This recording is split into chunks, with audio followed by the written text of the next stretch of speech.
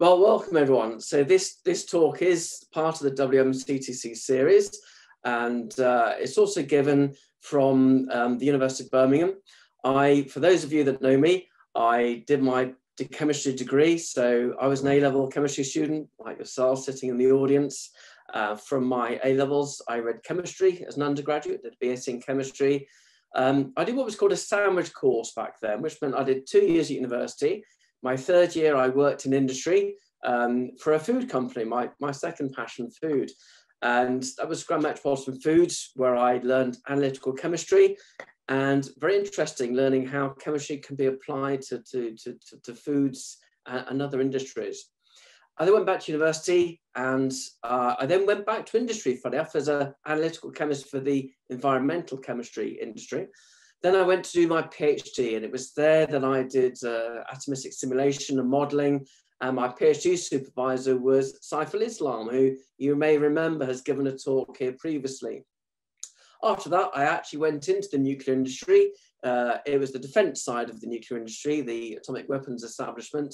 But I was looking at materials modeling for corrosion products and the aging components. Then about 8 years ago, I moved to University of Birmingham to take up a lectureship position where I was teaching both in chemistry, but also over in physics as well. And I've recently moved over to the National Nuclear Laboratory, where I'm now a capability manager for nuclear reactor and physics modeling. But I still hold, like Dr. Ray Preevely, he was on here as well, I do hold an honorary lectureship at the University of Birmingham. So I still do things under that umbrella. So that's who I am. That's a little bit of background. And tonight's talk is nuclear energy, modeling the chemistry. Now, as I mentioned, you may think that, well, what's nuclear energy got to do with chemistry? Surely it's all about physicists and engineers. Well, as you'll see, actually, there's a lot of chemistry. The fuel that we use is a ceramic, uranium dioxide. We need to prepare the ore that we dig out the ground into a suitable fuel using chemical processes. After irradiation of the fuel, we reprocess using a chemical separation process. Then we store the nuclear waste in purpose-built ceramics and borosilicate glasses. Again, chemists and material scientists are needed. So there's chemistry throughout the whole of the nuclear fuel cycle.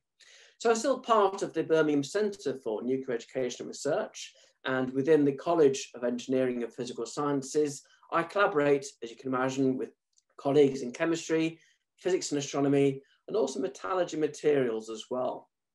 And we're also part of a virtual centre, which is the Birmingham Energy Institute as well. So there's a lot of collaboration, and it just goes to show that it is multidiscipline as well.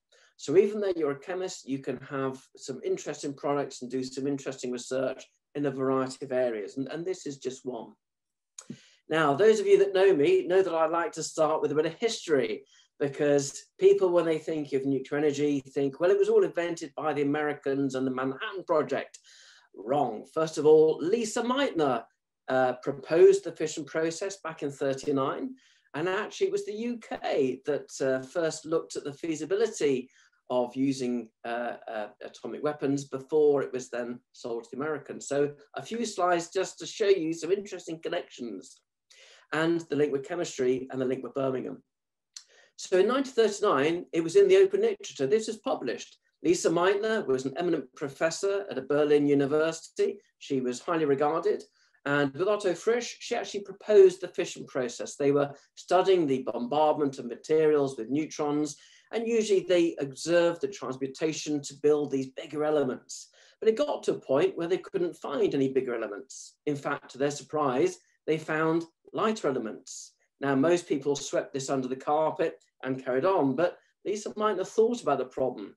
And in fact, when she was walking in the rain and the raindrop ran on down her umbrella and formed a little drop at the end and split into two, it gave her the idea that a nucleus was like a droplet of water, a liquid drop, and that could split into two. That's how she discovered that something as big as uranium was splitting into two. And she calculated that when this happened, perhaps barium might be formed. So to prove this fission process, Hahn and Strassman used chemistry and very sophisticated and accurate analytical techniques to identify the barium in the sample. So chemistry helped prove that the fission process was there. Unfortunately, at the time, 1939, Germany was under control of the Nazis, and Lisa Meitner, being Jewish, obviously was unfortunately not allowed to hold a position. And sadly, she was never really credited at the time for this big discovery. Other people took the credit. However, be pleased to know that she did have the last laugh because she has an element named after her, Meitnerium. So that's one of the foundations of the nuclear industry. Now, around 1939, there's another character that is linked to the University of Birmingham. And here we have Rudy Piles. Now, he came from a very good background. He again was a German physicist. And in fact, he studied nuclear physics under Heisenberg. Yes, the same person that came up with quantum physics and the uncertainty principle, and also Pauli as well. So good provenance. Now, he just happened to be in the UK studying at Cambridge in 1939, the same year that Lisa Meitner made this publication. But again, also being Jewish, he was naturally very reticent to return back to Germany. So he was invited to come to the University of Birmingham, where he took up a physics lectureship. And he pursued his atomic research with Otto Frisch and James Chadwick. Now, the irony here is that because he was a foreign national, he was not allowed to work on the UK classified project at the time, which was thought to win the war, which was radar. The development of the cavity magnetron, the foundations of radar, yes, another Birmingham invention, another University of Birmingham research invention. But of course, he wasn't allowed to work on that project because it was classified, but they did allow him to work on atomic research. And interestingly, it's a good job he did, because at the time, although nuclear fission and the large amount of energy that you get from it was known and was published in the literature, it was regarded as very theoretical. It didn't have a practical purpose. And in fact, even Einstein at the time said, well, yes, it's theoretically possible to build a bomb from this stuff, but it'd be so heavy, there'd be tons of it, that it would just be impractical. However, it was Rudy Piles that came up with the theory and the idea that, well, if we just isolate that isotope, the uranium-235 that is fissile, away from everything else, we can concentrate that up and we can devise a bomb that would only weigh just over 2 pounds or a kilogram. So we've now gone from tons to a kilogram. Something can be dropped by air, by a bomb, and that's a real game changer. That, at the time, in 1940, he wrote a memorandum. That was a real game changer. And outside the Pointing Building on campus, you can see there's a blue plaque celebrating Frisch and Piles, where their calculations showed the feasibility of an airborne atomic weapon back in 1940. Now, of course, the trouble was it was in the literature. The Germans had this information as well. Were they doing weapon research? We had to get there first. So Rudy Piles informed the Prime Minister at the time, Sir Winston Churchill, and as all good politicians do, he founded a committee, the Military Application of Uranium Detonation Committee. But that started to investigate whether this was feasible. We started something called the Tube Alloys Project, and we started working on this. But unfortunately, in 1940, the country is very occupied. We didn't have the resources to do this research. So we went to the Americans. We had to give them the radar stuff as well. But that brought the Manhattan Project into play. So, bit of history, Lisa Meitner discovered fission. It was the UK where this initial concept developed. It then went over to America for the Manhattan Project, and the rest, as you know, is history. So from that, how has nuclear power developed? Well, it's a sad reflection that really it was born out of nuclear weapons. But without that massive input of research, of development, would we have nuclear power today? And you'll see that actually it's a good job all that happened, because the development of nuclear power was accelerated dramatically. Could we have done it today? Probably not. If we did, it would take decades to get to where we were back then. Now, at the time, they needed to produce plutonium, and one way of doing that is to breed it inside a reactor. So in 1942, Enrico Fermi and his staff designed the first nuclear test reactor, and here it is. It was built, as you can imagine all good scientists, research scientists do, without much health and safety. It was in a squash court, actually, and these black squares are graphite blocks. The uranium fuel was inside. Now, there was no cooling, there was no shielding, there was no safety case, etc. but it wasn't designed for prolonged use. It was just a test reactor if it's feasible at this scale up, and it was. And this led to the other early prototype reactors that then bred the plutonium. Now in the UK, our first reactor was a Magnox reactor, and that came online in 1956, called Hall. In fact, the Queen opened that, and that was our first generation. But these were early reactors. And back in the 50s, we didn't think about things like decommissioning or the environment much as well. So a lot of the negative views that came from nuclear power really can be ascribed to the lack of consideration back then. But as we've moved forward through the generations, we're now at a stage where the reactors are much cleaner, they last longer, they're certainly a lot more safe. And even looking towards the future, as I'll show later on, we're still looking at evolutionary designs that improve the economy, they improve the heat, and we can do things like produce hydrogen from the excess heat, so we can stimulate the hydrogen fuel cycle. There's a lot more we can do now. And so these are the key concerns, that as we move future, we're making them more economical, enhancing the safety, minimizing the waste as well, that's key, but also becoming proliferation resistant, so we can't use them to produce any weapons anymore. That's key if you're trying to sell this technology abroad. So back from these early days at the Manhattan Project, a lot has advanced, and you'll see that that for the better. So that's a little history about nuclear power, where it's come from and where we're heading. And before I start talking about a nuclear power station and the chemistry involved, I want to say another issue. Now, for those of you that saw Professor Tuckett's really excellent talk on what I used to call global warming, and global warming, people thought, well, that's rather a nice name. I wouldn't mind a warmer summer. I wouldn't mind some of the Spanish climate in my garden. I could grow some vines, etc. But of course, that's not what it's about. If you live on the coast, that warming means that you're liable to be flooded. We see climate change. We see, as we're putting a lot more energy in the atmosphere, our weather is changing as well. So we moved from climate warming to the global climate change. However, that's now become the global climate emergency, and you can see why. Now, I won't repeat what Professor Tuckett said, but there's just a couple of key facts, key take-home messages. When you look at the data, now I'm not getting into politics or anything, if you just purely scientifically look at the data, the Earth's average yearly surface temperature, I don't think anyone can deny that since the 80s, it's only going in one direction. It is warming up. That data is corroborated, and in fact, even the new American president agrees with it as well. The less said about the former, the better. Now, you might be saying as chemists, yes, I can see that graph, I can see a trend, but on your y-axis, I'm looking at something that's barely 1 degree Celsius. That's a very small temperature. Surely 1 degree Celsius doesn't really mean much. Well, the temperature rise actually hides the amount of energy that is going into the system, because the majority of our Earth's surface is water, it's the oceans, and it takes a lot of heat energy to increase that temperature. Remember to your thermodynamics, you know about heat capacity. Heat capacity is the measure by how much energy you have to put into a system to increase its temperature. And it takes a vast amount of heat energy to raise the temperature of water. So a small degree centigrade rise here, underneath that, there's a large amount of heat being stored in the system.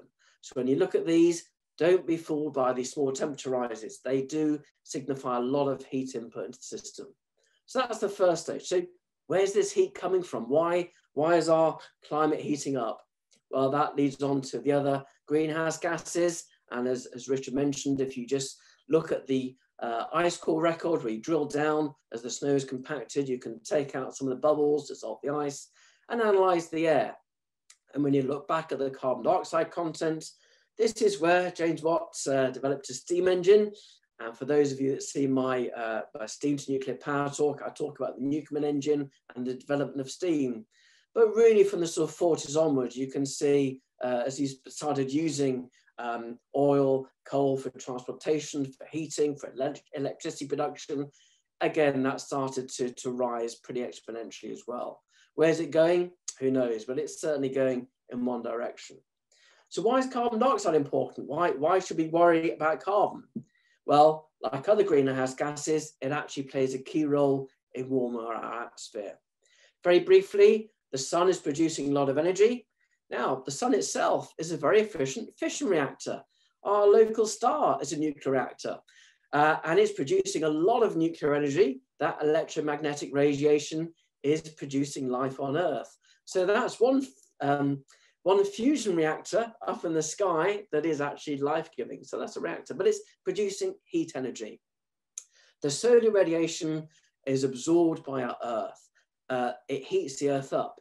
Now, some of that produces infrared, radiates away, and a lot of it radiates back into space, so that infrared radiation is lost in space. The planet cools down. However, some gases in the atmosphere, such as carbon dioxide, methane, oxide of nitrogen, etc., can actually scatter, absorb, and re-emit this radiation back down to Earth to warm the atmosphere up. The ocean is a heat sink to absorb that heat, and that's responsible for the rise. Now, carbon dioxide isn't the only culprit. There are others. And back in the 80s, we kind of limited our use for CFCs. We now use ammonia as a refrigerant rather than CFCs. We don't put it in air sprays anymore.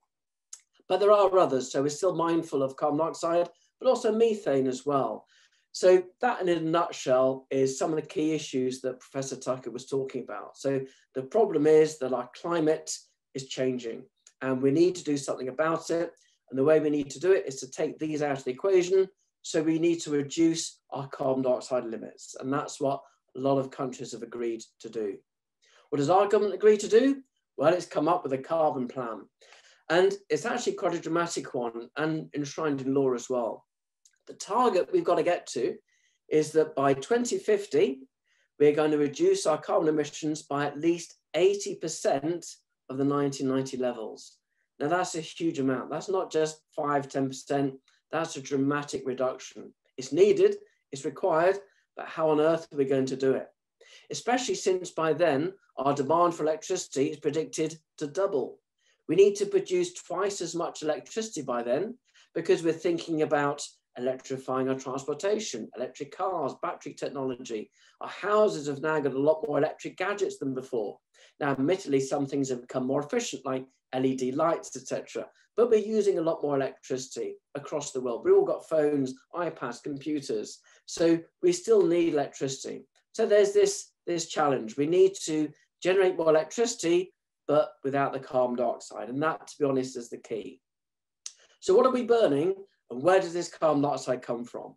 Well, I've just gone back to 1998. I used to go back further into the 70s, but of course, no one was born then, and they didn't appreciate my jokes about the North Sea gas, etc., and when we found it, etc. But what's interesting is you can see how things have changed. And they started to change from about 2010 onwards for the better. At the bottom here, you can see these spikes. So obviously we need more coal in winter than we do summer. But this purple baseline here is coal. And from the 98, we were using about 35% of our energy by burning coal. Coal was our fuel then. You can see that's dramatically reduced from about 2016 onwards. We recognize that burning coal is no longer viable if we want to reduce our CO2 levels. So we've reduced that dramatically. Above that, gas. Yes, we burned a lot of gas, and we still burn a fair amount of gas. And people think, well, that's clean, I can burn gas. It's not sooty, it doesn't produce the sulfur dioxide, the acid rain that was deforesting in the 80s. And you get a better thermal output from gas. That's very true, but we're still producing carbon dioxide. However, since 1956 and since the Cold War opened, about 20% of our electricity has come from nuclear. It's nothing new. Since the 50s, we've had this steady 20% baseline energy. Why is that a concern? Well, at the moment, it's reducing because all of those reactors are being phased out. They're being decommissioned. And if we don't build new ones, we're going to have 20% energy gap. How's that going to be plugged when we need more electricity and we're shutting down reactors? So we need to get on with a reactor scheme, which eventually has become underway, but that's why we need to keep this 20% going. What is encouraging is you've seen this increase in renewables. So both onshore and offshore wind and solar are starting to make a contribution. But as you'll see, their contribution has increased, but at what cost? And is it a secure supply? It has other issues as well. But we're starting to look and question our energy mix. And that's the key, and that's what your generation needs to do. So that's where it comes from. How do we use this fuel? Well, to produce electricity, all we're doing essentially is boiling a kettle and using the steam to spin a turbine to put through a generator set to make electricity. So in any electricity power station, here's our kettle. We are burning a fuel to produce heat. That heat raises steam. We spin a turbine and link to a generator set to produce our electricity. Now, the fuel we use can be burning fossil fuel, chemical energy, conversion of chemical energy, or we can use a nuclear fuel. So a nuclear power station isn't really any different to a standard generation power station. It's just a different fuel producing the heat to raise the steam. That's the only difference. And producing electricity from a dynamo is nothing new. If you go to the Black Country Living Museum, in one of their exhibits here, you can see this dynamo generator. And this was made by Thomas Parker Limited of Wolverhampton in 1894. And on the right-hand side, you can see this little flywheel. They would have a Newcomen or a steam engine producing mechanical power that would turn this generator, and that would produce electricity to light lamps, for example. So technology is nothing new, but we're just moving away from steam power to nuclear power, but we're still producing electricity a little more efficiently and a lot more cleanly. But this technology is nothing new. And certainly when you want to understand where the steam has come from, the Black Country Museum is a fantastic place to visit. So the issue we have is that we want our energy. We need to burn a fuel, but we need to limit the amount of carbon dioxide. And as you know, later, if you have a fossil fuel that contains carbon, if you have full combustion, you're going to produce the carbon dioxide. So how can we produce more of this and less of this? That's the key question. Well, we can look at renewables. Wind power, you can see there's a lot of windmills around the country. They're not always spinning. In fact, if the wind's too light or the wind's too strong, they start spinning. They're just ornaments. They also require neodymium magnets. Those magnets are in short supply. The carbon footprint of windmills isn't as environmentally friendly, but also you can't have a secure supply. You can't predict when the wind is going to change. You know, our weather prediction's pretty woeful. It's a chaotic system. It's very hard. So it's not a secure supply. You can't rely on it. Solar panels, well, we've seen a lot more solar panels on roofs recently. Doesn't mean that we've got more sun in the UK. It doesn't. What it does mean, apart from government subsidies, is that we're making the materials more efficient at harvesting and converting the solar radiation. But we've still got more to do on there.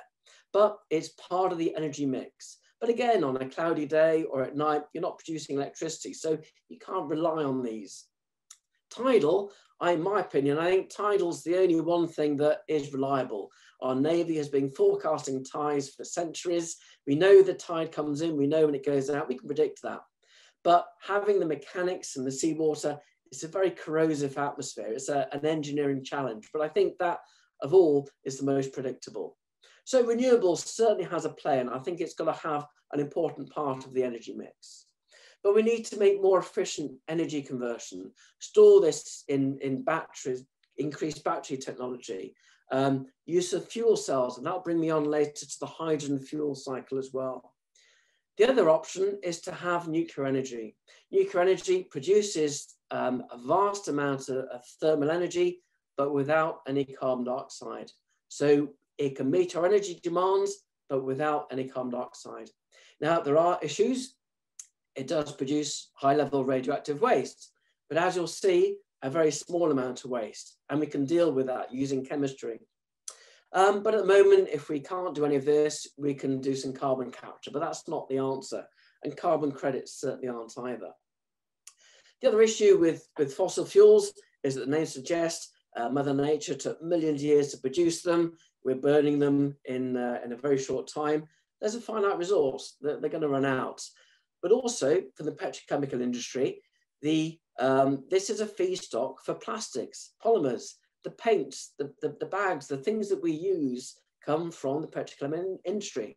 So rather than just burning it, maybe we should use the oil sensibly for our plastics and our materials and produce our electricity via other means. So finite resource, it's running out. When it runs out, we can't make our plastics anymore. We might be able to recycle some, but that has other issues. And the other key issue, of course, is because they contain carbon, because they came from trees and plants that have fossilized over the years, they, when they're burnt, produce carbon dioxide. Greenhouse gases, climate change, as we've mentioned before. So those are the key issues, really. Just to show the uncertainty of supply, this is a plot of data, electricity generated from solar panels. These are some actual solar panels on my dad's roof. And I know it's a bit geeky, but I actually took the readings over several years. And you can see for the blue lines where electricity has been produced. You can see a nice sunny summer's day here. And you can also see winter here, December, January. The point is, they're not that efficient. Even on a summer's day, they're what, 20, 30% efficient. And at winter, they're not producing much at all. They don't start working till quite late, and they stop as well. So we still have a lot to do to make solar panels more efficient. That's not to say we can't, and we shouldn't, but at the moment, the technology isn't quite there. But it's something that material scientists and chemists need to think about. Now, I mentioned the hydrogen cycle. This, I think, is a really important player, because if we can produce hydrogen, then we can have cars, we can use fuel cells, and not just burning hydrogen to produce water, but we can use fuel cells to get energy out of the recombination of hydrogen and oxygen, and the only waste product is water. That technology has been there since man was on the moon in '69. They used a fuel cell to power the moon buggy. And if we'd have developed the technology since then, who knows where we might be today.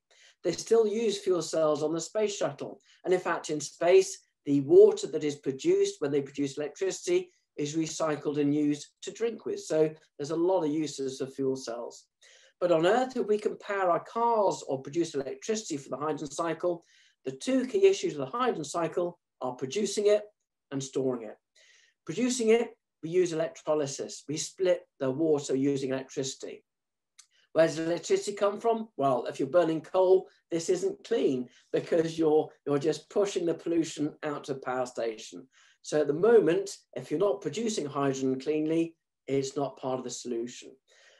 We could perhaps use solar energy to produce that electricity, but we can also use the excess heat from the next generation of power stations to split the water, produce hydrogen cleanly. So if we can produce it from the next gen nuclear and store it correctly, it makes the hydrogen cycle viable. The solution's got to be a mixture of energy cycles, renewables, the hydrogen cycle, as well as nuclear. It's not just one thing. I think it would be a mistake to just look at one thing. So that's the issue with the hydrogen cycle. What are we doing about it? Well, colleagues of mine, Peter Slater in the Department of Chemistry, is developing new materials for better batteries, electrolytes for fuel cells. And my colleague Paul Anderson is designing these metallic sponges that can store hydrogen as well. So chemists have a role in developing the materials that are going to make this technology viable and possible. We're also, obviously, as I mentioned, preparing for a deep decarbonisation of our energy system. And part of this, as well as the hydrogen cycle, renewables, nuclear power is expected to play an important part in this, because as you'll see, it has a very high energy fuel density and doesn't produce the carbon dioxide. Now, I've looked around both power stations. I've gone through a coal burning power station such as this one, and I've stood in an advanced gas reactor. And I certainly know which one I would rather live next to. And in fact, it's amazing. You stand on the floor of one of these, you get the roar of the furnaces, the soot, the dirt, just the amount of coal that's coming in by train every hour to feed this is immense. Conversely, fuel inside a nuclear reactor, a fuel rod will last for years before it needs changing. You stand in there, it's spotlessly clean and completely silent until you get to the generating sets. So we're going to have a look at why nuclear is so clean, and energy density is key as well. So back to some chemistry, you'll be glad to see, and some thermodynamics. I'm now going to look at the energy density. So how much energy can we get from a chemical fuel compared with a nuclear fuel? So I'm going to go through the figures and we're going to normalize it to per atom. So per atom of carbon, per atom of uranium, how much energy do we get? And this will answer a lot of questions. And interestingly, this is a calculation that when I did as an A-level student, I immediately saw it and thought, well, why haven't we gone nuclear power now? Really, why haven't we? So if we go back to our thermodynamics, you'll know that in the combustion reaction, and I'm going to look at petrol or octane here, a molecule containing eight atoms of carbon.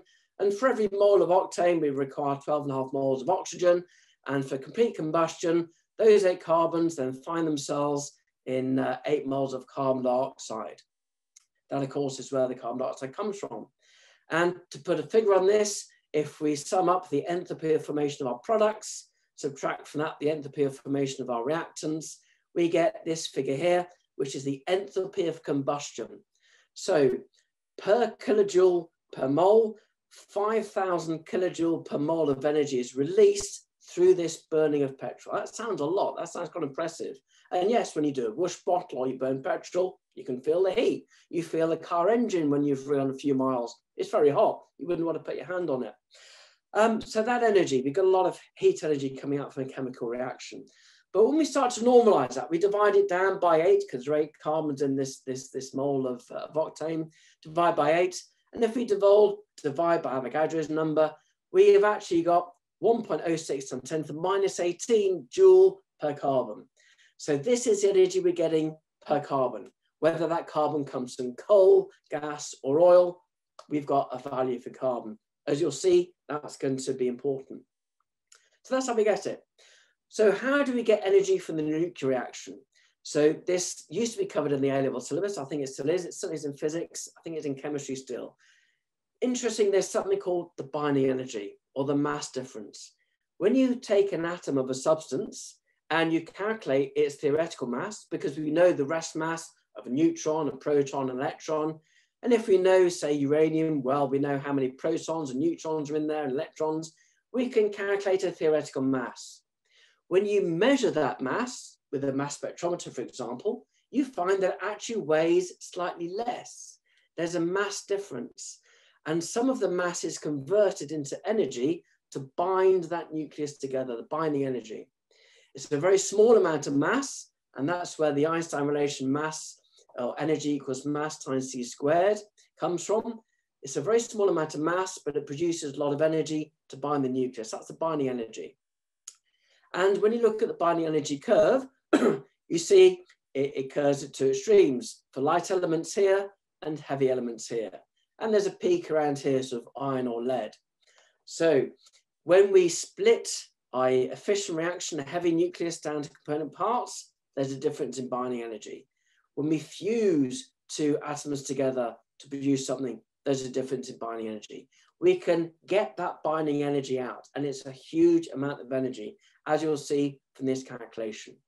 So I look at the standard uranium. I interact uranium with a neutron, and it splits, as Lisa Meitner showed, into 2 fission products, 2 small elements. That nucleus splits into 2. There's various ways it can split into 2, but just for this one, it's going to split into xenon and strontium and produce some neutrons.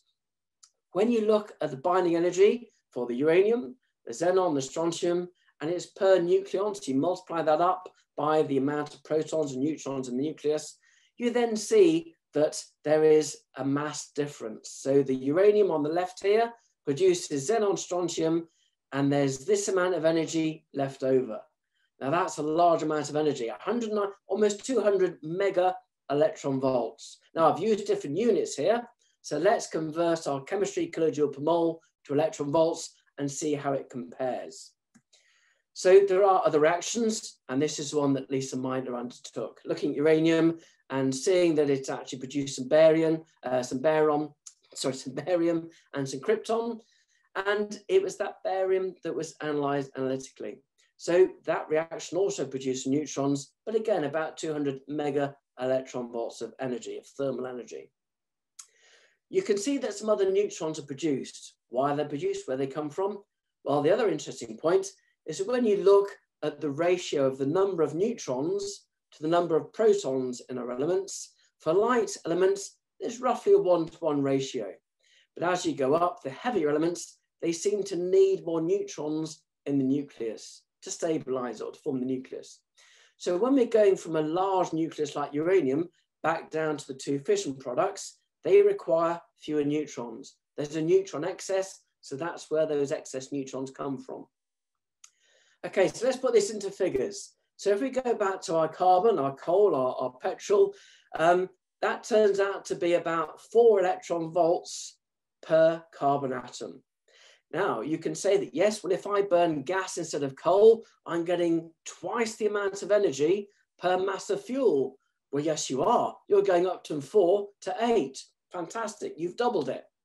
But when you look at uranium, for example, and the amount of energy per uranium atom, we've got 200 mega electron volts. We're not doubling, not times it by 10.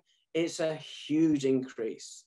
Now, even by looking at the numbers, how does this relate? Well, it means that nuclear power has got a much higher energy density. That means that for a gram of fuel, I'm getting a lot more energy out. So that means that to produce my electricity, to raise my steam, I need to use a lot less fuel. So rather than all those train trucks of coal coming in, I've just got 1 container of uranium a year. I'm cutting down. That means that I'm producing a lot less waste as well. Yes, my waste is radioactive, but unlike asbestos, that decays, but I'm producing a lot less waste. So just the energy density is key. And to really realize this, you can see, well, how long will, excuse the old-fashioned units here, but how long will a pound of fuel power a light bulb for? And if I use coal, that can keep my light bulb going for 2 days. If I use gas, I can increase that. It's not quite double, as I show my figures, but we can go up to maybe 3 or 4 days using gas. Very good. But if we use uranium in one of the earlier generation light water reactors, that bulb has now lasted not days, not weeks, not months, but 64 years, just on a pound of uranium fuel. Now, you use the same uranium fuel in one of our advanced reactors. Now we're looking at a pound of fuel, keeping that bulb going for just shy of 2,000 years. So 2 days or 2,000 years from the same mass of fuel. The fact that it's keeping it going longer means that we're not producing all that carbon dioxide in 2,000 years. Energy density is absolutely key here. And that, to me, was a convincing argument for nuclear. Just the energy density speaks for itself. Yes, we have safety concerns, but we can address those. So as I mentioned at the beginning, all we're doing in a nuclear reactor is using this nuclear energy to produce that amount of heat. We're taking that heat away from the core to produce our steam. That steam then goes to drive our turbine through a generator set to make electricity. And then we just condense that water back down. That's why nuclear power stations are situated by the coast, because we use the seawater to condense the water back down. We're not actually putting seawater in the reactor. We're using it just to condense our steam. If on land you have a reactor, then you use the cooling tower. So the stuff coming out the top is not smoke, it's steam, it's condensation. So all we're doing is using the heat from our reactor to make our steam. But what we are doing, of course, is containing all of this in a reactor building, which is a containment vessel. So there are so many safeguards to keep that nuclear energy there. And the only thing that happens when things goes wrong, now you may be thinking, yes, but what about Chernobyl? What about Fukushima? Yes, those were accidents, but the explosion that happened was not a nuclear explosion. It was a chemical explosion. The fuel melted because it wasn't kept cool. When it melted, it got very, very hot, because even when you switch a reactor off, the fission product's still generating heat. That heat reacted with the zircaloy as a catalyst, and it converted the water that was a coolant into steam. It then turned that steam split it into hydrogen and oxygen. That hydrogen found a spark somewhere, and it was that chemical explosion that blew the lid off and just distributed the radioactivity. So it's not to be confused with nuclear weapons. You cannot have a nuclear explosion in a nuclear reactor. The accidents that happen are all chemical. So that's how a reactor works. Where do we get energy from? Well, I mentioned that Lisa Meitner proposed this model that you have a fissile isotope like uranium. It interacts with a neutron and it splits into two. This was the fission raindrop model. So for a typical uranium isotope, it splits into two. These are our very energetic fission products. There's a lot of energy here. Because of that energy, they want to shed the energy, and they shed the energy in the form of radiation. That's why our waste products are radioactive, because they're just trying to get rid of the energy from this fission process. Some of those neutrons, what happens? Well, some I say escape, they don't go far, they're absorbed into the cladding material. Some go on to sustain the chain reaction, because once you have the reactor in critical mode, it's self-sustaining, it keeps going. But some of those neutrons in the uranium cycle do get absorbed by the 238 non-fissile ice of uranium, and that transmutates eventually into plutonium. So in a uranium reactor, after a few years, you do actually start to grow in about 1% worth of plutonium. Unfortunately, that's why everyone has gone for uranium reactors, because countries wanted to produce plutonium to produce weapons. If we just wanted to produce energy, we'd have gone for something like thorium, for example. But as I mentioned to begin with, unfortunately, the weapons came first, then they converted the technology to civil power, but they already had the things in place to produce uranium. So that essentially is what's happening in a reactor, and that's where the plutonium comes from. Now, the two fission products, the nucleus doesn't divide cleanly into two every time. There's this bimodal distribution. In fact, it's quite random, but you can see the majority are strontium and xenon. Xenon's a gas, and strontium is an issue because if this gets into the environment, strontium, as you know, is chemistry, it's group 2, it behaves like calcium. Calcium can get into our body, into our teeth, and so if you've got a radioactive substance that's chemically similar to calcium and it's inside you, you're going to get radiation poisoning. So that's why the fission products are hazardous to us, because we can absorb them. A bit like the iodine in the thyroid gland as well. That's got a shorter half-life of 8 days, but some of the strontium can last thousands of years. So we want to keep these fission products under wraps. That's why the hazard involved with containment, etc. So in terms of chemistry of the fuel cycle, I mentioned chemistry is everywhere. From mining the stuff out the ground, although these days we use chemical leaching rather than physical mining, but we need to convert that into a fuel, we need to enrich it, we need to turn it into a fuel. All of these stages rely on chemistry. We put it through our reactor, it lasts maybe 3 or 4 years in a reactor. We then store it to cool it down physically, but also let some of that iodine and some of the short-lived radioactive isotopes die away quite quickly. Once they have, in the UK, we close the fuel cycle and reprocess our fuel. In the US, they just take it out and bury it and store it somewhere for future generations to deal with.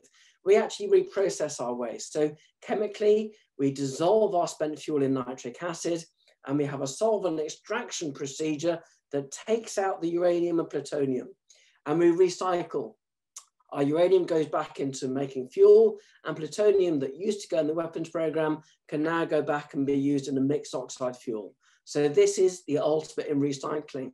So imagine that we're using a fuel, we're making more fuel, and then we're using the fuel that we've made from burning the other fuel to make more fuel. So this is why a pound of fuel can keep your light bulb going for thousands of years rather than a couple of days. It's really getting the most out of the nuclear fuel cycle. Yes, there is spent fuel to reprocess, but we can reprocess that chemically and efficiently, and we have good waste treatment that we can deal with the waste. So in terms of my research and challenges to the industry are twofold. In our current fleet of fission reactors, I look at nuclear fuel performance and the aging phenomenon. So how does our ceramic of uranium dioxide behave within the reactor? How does mixed oxide or thorium behave? And how is it susceptible to radiation damage? At the other end of the fuel cycle, I want to see how I can improve on borosilicate glass, which as a glass is prone to microcracking. How can I make ceramics that can lock away this radioactive waste? And even in the future, if we go back to fusion reactors, if we have a fusion reactor, we can produce a lot more energy even more efficiently, but we still need to understand higher temperatures and high neutron fluxes as well. So there'll still be a demand for research.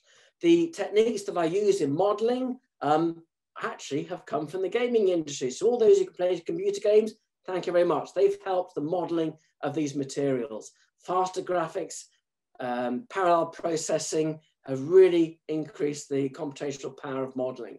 But of course, you get the most accurate results from those that understand how that technology works. So this is why we actually teach computational chemistry at degree level, so people understand how modeling works before they go into industry. What types of computer models to be used? Well, again, it's not one bit of software for everything. The key is in using the correct simulation code. And at university, we focus on something called atomistic simulation. But modeling can go from trying to form approximations to Schrödinger wave equation to produce electron density. And of course, you know, chemistry and chemistry reactions is all about electrons and how they flow. So if you can predict where the electrons are, the transition state, where they're going to go to, you can predict chemical reactions. We can also simplify and simulate radiation damage. Ultimately, we want to get to the stage where engineers are modeling components, but with the data that's come from this level of code, where we put in the effects of aging and radiation damage, so that our engineering codes, their material properties database, isn't just pure materials. It's materials that can develop as a function of age. That's important because engineers designing bridges and buildings, the material is always assumed to be pure virgin material. What about corrosion? What about rust? What about radiation damage? You need to take account of that. So modelers join together, and that's this challenge in the industry. So multi-scale integration. I use modeling, and I think of computer simulation as an additional technique. It's not going to replace experiments, it's an additional technique. Now, when you look at the structured material using X-ray diffraction, it's an averaging technique. It gives you the average of material. You can't see the little defects inside. You might be able to use solid state NMR to get some idea of local structure. But it's when you model and do computational chemistry, you can really zoom in to those individual defects at the atomic level. That's the power of modeling. And it really is another technique. And we use this technique very successfully to understand how the ceramic of a nuclear fuel performs, ages, and ultimately is degraded. So this actually is a fuel bundle from an AGR, advanced gas reactor from our Haitian plant.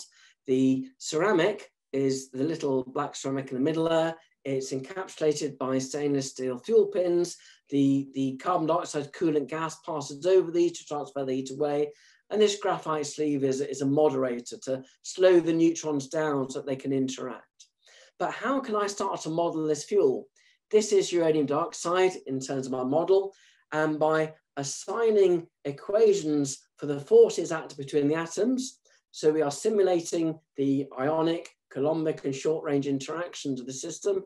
So all of the chemistry that you know for ionic bonding can be simulated in these models. Once we do that, we can actually build up quite a large model, and we can look at surfaces, microstructure, and learn a lot about a material just from a very straightforward model. We start with experimental data on structure, we understand bonding, and this gives us our model.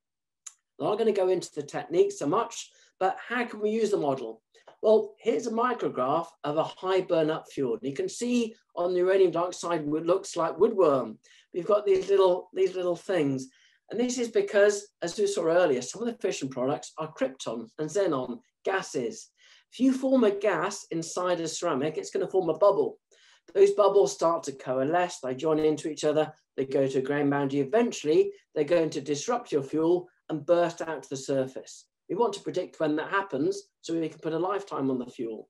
So in order to model this, we start with our model uranium dioxide, we look at surfaces, we look at defects, we look at modeling grain boundaries. All of the effects that we see experimentally, we can model, we can put figures on, and it's much easier modeling uranium dioxide than it is trying to work with it in a fume cupboard. So this is where modeling really augments, not helps, the experimental program. So I mentioned that once that uranium, after 3 or 4 years in reactor, actually it's not all fully burnt. The only reason we take it out of the reactor early is because some of the fission products actually happen to be really good at absorbing neutrons. So the neutrons that are required to keep the fission products going are actually mopped up or absorbed by some of our fission products. Also, these gases can deform the fuel. The fuel might crack. So there's mechanical damage and there's poisoning. So that's why we take it out of the reactor after 4 years rather than its full lifetime. So when we take it out of the reactor, in the UK, we reprocess, recycle, and that's twofold. What goes in is 3% is the fissile isotope. Is that uranium-235? So only 3% of the fuel we put in actually fissions to produce our heat. What comes out, or spent fuel, we still have about 1% of that fissile fuel left. So it makes sense to recycle and reuse it. We actually have 1% of plutonium in there that's grown in, transmutated. That's also useful for fuel. But our high-level radioactive waste, this really dangerous radioactive substance, only 3% of our fuel contains those fission products. So if we reprocess, we can reuse the uranium fuel. We can take, rather than throwing away a whole fuel element, we can concentrate our waste down to only 3%, store it into a ball of silicate glass, and store it in a very small volume. In fact, it's testament that all of the waste that we have produced in nuclear power throughout the 50s, and we've reprocessed fuel from other countries as well, all of that is sitting in cooling ponds, swimming pools, up in Sellafield. It's not going underground, it's sitting in there because it's actually quite a small volume when you think of all those decades of nuclear power. Now, yes, we need to do something with it. We need to put an underground repository, but at the moment, it really isn't a problem. And of course, it's always decaying away. So it's becoming less of a problem the longer we leave it. Unlike asbestos, that if you dig now, if you dig asbestos up in 1 million years' time, it'll still poison you, whereas radioactive waste does eventually decay away, obviously at different levels. So the idea of reprocessing is to concentrate down our very small amount of waste. And we do that, as I mentioned, chemically, and it's the Purex process. We dissolve and do solvent extraction. And there's some very clever chemistry of being selective, just extracting the uranium plutonium and then just taking the plutonium itself. We use an extractant and we alter the nitrating conditions to form neutral complexes. Neutral complexes of the uranyl species are then taken off. So a lot of chemistry there. So if that hasn't convinced you about energy production, I think, yes, but what about this nasty waste that's produced? And that's true, that is an issue. But again, immobilizing the waste is key. And there's a lot of research that still goes on to immobilizing the waste. I've had PhD students that have looked at these materials, these ceramics, cerium brannerite and xenotime. These are excellent at taking in that high-level waste, locking it away, chemically bonding it, not just putting it in a tub, but chemically bonding so it can't escape. And these happen to be very robust to radiation damage. Now, for anything in the nuclear industry, you need a safety case. Why do we know these things will last the test of time? Because they have lasted the test of time. These are minerals that are found in the Earth's crust, they're naturally occurring, and they have actually contained fission products from nuclear reactors for billions of years. How's that possible? Surely nuclear reactors are a modern invention. Well, not quite so.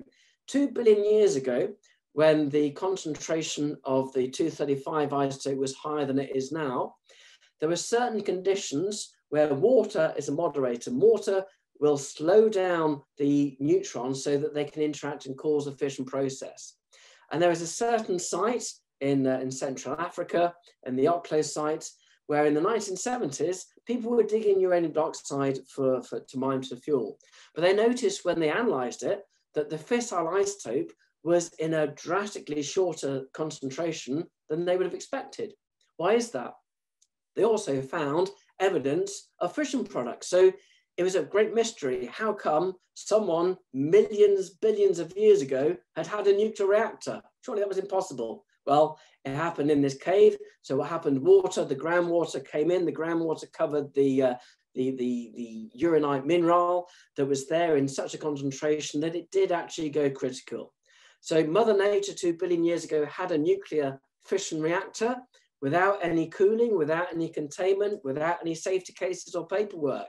But the surrounding rock, the sandstone, the various rock, absorbed those fission products. It didn't destroy the whole of Africa. No one was transmutated or made radioactive. It was contained in this bedrock. And so these minerals are really effective at locking away that high-level waste. So that's the other end of the fuel cycle. And that's what we're developing in materials to improve upon the borosilicate glass that's currently used so that we can actually lock that waste away so that it won't leach in a material that's resistant to radiation damage, that we can store, that it won't leach out into the biosphere. So hopefully you can see that chemistry is responsible for a lot of the materials. And finally, what do you do with that plutonium? Well, unfortunately, back in the 50s and 60s, it was used for weapons. Because of our reduction in stockpile, we don't need that anymore. So at the moment, the UK is storing it. And in fact, we've got a lot of it. We've got an embarrassing amount. We've got more than the whole world. We've got the largest stockpile of civil plutonium. But there's research designed to turn this into a fuel. If we can turn that into a fuel, then we will be self-sufficient for years to come. We've got a lot of fuel coming there. So how can we take this plutonium and repurpose it into nuclear fuel? That's something that the National Nuclear Laboratory and other researchers are looking at as well. Currently it's stored in these cans of the plutonium dioxide, and there are some issues that alpha particles grab a couple of electrons, become helium, and these cans pressurize. So I've had PhDs looking at the pressurization of these cans or the aging of plutonium. So that again is another current point. Just finally, I'm conscious of the time, where do we go from here? You may have heard on the news about Hinkley Point C and these huge reactors that are being built. I don't think that's the answer. I think they're huge, expensive things that aren't efficient. And in fact, most of the money that's gone on them will be paying to purpose loans rather than generate electricity. The one scheme that I think's got real purpose, I don't have shares in Rolls-Royce, but Rolls-Royce have got years of experience of producing reactors for our nuclear submarines. They keep them going for years. They don't say, the only reason a submarine surfaces on a 4-year tour of duty is to get supplies on board for the men. It can produce its own water, it can produce oxygen to breathe, but we need food. So it needs food. That's the only thing that gets us up to the surface. So these reactors are amazing. And these small modular reactors have been proposed by Rolls-Royce. And when you look at them, actually they've got a lot of benefits. So it's called a national endeavour, and Rolls-Royce are going to produce these reactors. In fact, the first one is replacing the Magnus reactor in Wales, up in Wilfer, where Hitachi were going to build an advanced boiling water reactor. The Japanese have pulled out, blaming Brexit, but Rolls-Royce is going in to build one of these. And it looks a little bit like an armadillo. It's quite futuristic in design, but notice there are no chimneys, no stacks, no smoke, no pollution. It's entirely self-contained. And just one of these small reactors, rather than being built on site, is just constructed on site, because every component is transportable by road. So you haven't got the huge construction costs. You're just assembling something that's built elsewhere. They've kept the cost down. And one of these units can supply the power needs of a city the size of Leeds. And you can see just how many smartphones and light bulbs, and more importantly for the future, electric cars they can charge. The other important thing with Rolls-Royce, they're going to energize or re-energize the UK supply chain. So they're going to use the fuel from plutonium and from the fuel produced by Springfield plant, rather than buying it from abroad. So we've got security of supply as well. So this, I think, holds promise. And you only need about 16 of these around the country to make a huge difference and give us the supply of energy that we're going to need. The final thought, I think, moving to the future, I still think fusion is a long way away. It's always been 30 or 50 years. I think it's probably further than that. It's a huge challenge. It's putting the sun in a box on Earth. Now, that's a huge challenge. How do you contain it? How do you get the energy out in a controlled fashion? It's a very hard challenge, but we'll get there eventually. It's just time. Now, I mentioned thorium. Thorium is a really good fuel cycle. And if we didn't want weapons back in the 50s and 40s, we'd have probably gone with thorium to produce our nuclear fuel, because it doesn't need enriching and it doesn't produce plutonium. So it's what we call a proliferation resistant fuel. This is very useful. For example, India wishes to produce electricity. India has a lot of thorium supplies, which is very handy because we can't sell India our nuclear fuel because India hasn't signed up to the non-proliferation treaty that said that she won't produce nuclear weapons. So we can't sell enriched uranium dioxide. But this is where thorium comes in, because you can have reactors with thorium and it doesn't produce plutonium. So again, there's a lot of chemistry involved in making this fuel, but I think the chemists, material scientists hold great promise here. So I'm conscious of the time. Hopefully I've shown, first of all, that there's a lot of chemistry in the nuclear fuel cycle, that nuclear power has a huge energy density, which means we move much less of it, produce much less waste, and it's not producing carbon dioxide that's been linked to the climate emergency.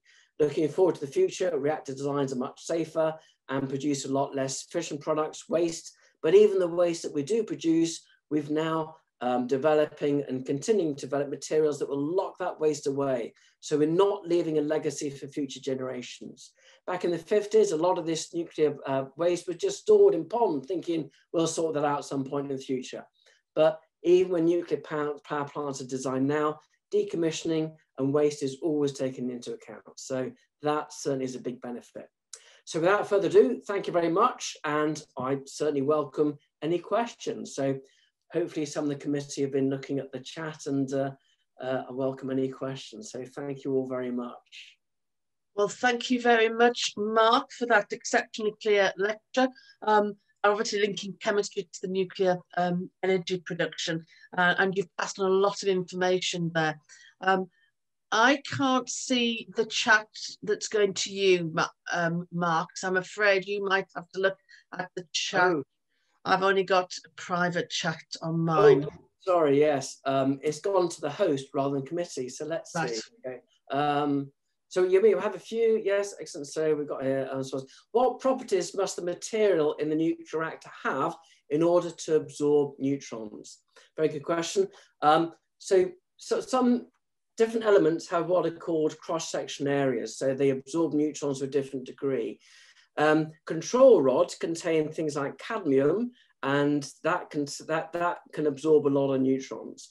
If you have a pressurized water reactor, you can alter the water chemistry. You can put boric acid in, and boron 10 is very good at absorbing neutrons. That's another good neutron absorber. Unfortunately, as the fuel ages and it produces these fission products, they also absorb neutrons, which is what you don't want. So the properties that they must have is this neutron cross-section area, and things like cadmium, boron 10 are very good at absorbing these neutrons. And they're used for shielding. They're used for shielding reactors as well. Someone's asked a great, do you think the UK will reach the 80% carbon reduction goal? I would love to say yes. It's a huge challenge. We're not doing too well so far, to be perfectly honest. But what I do think is good is that people are discussing it. People are being mindful of recycling, of energy efficiency. Although COVID has been an awful experience for most of us, you just look at the effect on our planet that we haven't been driving, we haven't been taking cars out. It can be done, but I think we need to put these policies in now and put our money where our mouth is. It's all well good making legislation, but you need the industry, you need the buy-in by the public as well. We need to do that. So someone said, wondering, what's the difference between a light water reactor and an advanced reactor? Thank you very much, that's a very good point. Call it light water. Light water is normal water, water you take out the tap. And the water inside a pressurized water reactor is used by two functions. It actually moderates the fuel, so you don't need any graphite, so it slows down the neutrons, so it keeps the reaction going. But the water also takes the heat away from the core and transfers it elsewhere so you can make your steam. It's called light water because it's normal water. The Canadians use heavy water, the CANDU reactor. And if you use a CANDU reactor, you've got better neutron economy. You don't need to enrich your fuel. And the reason the Canadians had it is because they nicked a load of hot water, heavy water, after the war ended. There was a lot there that was used. But at the time, it was under the kind of British. But an advanced reactor, things like, we're still using light water, but for example, you might use a different coolant. Helium gas is a really good and efficient way of doing it. You might use molten lead. Now you might think, why do I use molten lead? Well, think about it. If you have an accident, loss of cooling, that molten lead is going to solidify and you've enshrined your reactor in a lead jacket. Fantastic, you predicted it. So there are other coolants, and that's what I mean by advanced reactors. Some of the fuel might not even be a solid. The molten salt reactor, for example, uses thorium as a molten salt, a lot of fluoride salts. So there's a lot of advanced designs that use these different coolants. But we say light and heavy water, meaning that we've got deuterium rather than the normal water.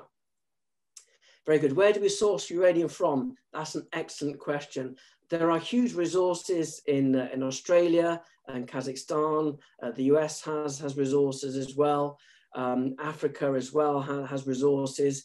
And you often think about, well, how much oil will we have? Are we running out of oil? When you look at the uranium reserves, we've got enough uranium to power reactors for a huge amount of time ahead. I forget the figure, it keeps changing. But we're used to just dig it out the ground and mine it. Now that had its own issues because you still want the environmental impact. Nowadays, we actually leach it. We in Australia, they inject into the ground, and you can only do it in, say, where you've got sandstone, porous rock. They inject a solution into the ground that essentially extracts the uranium as a uranyl species and reprocesses it. So it's much more environmentally friendly. The other way is that we use, where people mine precious metals that we all need for our smartphones and magnets, or gold or minerals, we use their rock or their waste to take uranium, because uranium is often found with other mineral deposits. So sometimes you can mine it from those as well. So there's a lot of sources, but we're trying to make it as environmentally friendly as possible. What are the safety precautions and dangers of those working with nuclear energy? How will this be improved? That's an excellent question. The hazards and dangers, to be honest, I would rather drive on a motorway, driving on a motorway in a car is more hazardous than years of working in a nuclear reactor. Because the reaction, the precautions are so stringent, everyone is monitored, and the monitoring is so sensitive that you can't have standard smoke detectors in a nuclear installation because of the americium that's in the detector would set everything off. So it is the most tightly regulated industry. And when you look at hazards and risk perception, we're bombarded with radiation every day. You go out, if you live near the coast, near granite rocks, you've got the radon. You go for a chest x-ray, an x-ray at the dentist, radiation. You take a flight when you're allowed to. You're exposing yourself to a lot of radiation. So it's not something that we don't have. There is a baseline there. And the precautions are such that they really are stringent. It's only under exceptional circumstances like what happened in Fukushima or Chernobyl where people are actually doing things that they shouldn't do with the reactor. How could it be improved? The design is constantly changing. The new designs learn from Fukushima, they learn from the past, so they're constantly designing. We are designing as we speak. I've got a team looking at something called accident-tolerant fuels. Fuels that when they lose heating, don't melt, they keep their integrity for longer. So we are still trying to improve the safety as well. So that linked into a question about what can we do to reduce the likelihood of disasters, such as what happened in Chernobyl. Well, Chernobyl was very different. That was a reactor that would never be built in the UK. It wouldn't pass our safety tests. It had no containment. And what they were doing to it is something that we would never allow operators to do here. It was military that were doing the tests. But what people don't realize is that actually the Russians had 3 other reactors, the same provenance as the reactor at Chernobyl, same site. And they kept producing electricity up until the 80s. So the Russians kept that really dodgy design going up until the 80s, but they didn't have the problems with them. It was just what they did with it. But that sort of thing would never be built in the UK. We have the Office of Nuclear Regulator. We have a design assessment for every reactor. There's a lot of thought that goes into the safety and construction as well. Cold fusion, that's a fantastic one. If it were possible, that'd be wonderful. There's a lot of debate about it. It's never really been decided. It's never really been proven. I'm not sure if there's research still going on to cold fusion. But if it were possible, there is still fusion research going out there. That could be a possibility. It would certainly save a lot as well. And someone's mentioned, finally, is there a possibility that uranium could run out? There's finite resources, but because we're using such a small amount of it, it's going to last an exceptionally long time. And because if you use it in a breeder reactor, you're using that uranium to breed more fuel.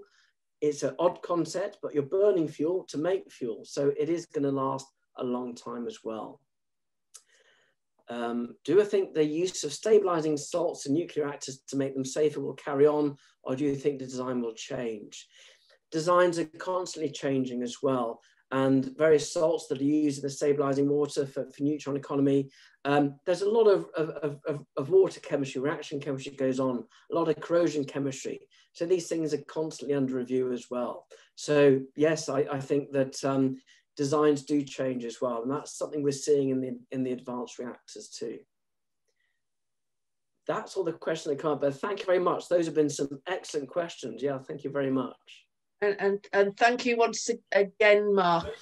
Could I just say that the next lecture, next sixth form lecture, is in a month's time, roughly on the 9th of March, which is A-level revision mathematics in the sixth form, Dr. Mary Jane Tremaine. So if you think that would be useful for you or interesting, please do register for that event. And thank you once again, Mark, for an excellent lecture this evening. Thank you. Thank you very much. So this has been recorded. I'll stop the recording now, and I will make it available on the website for people as well. Thank you.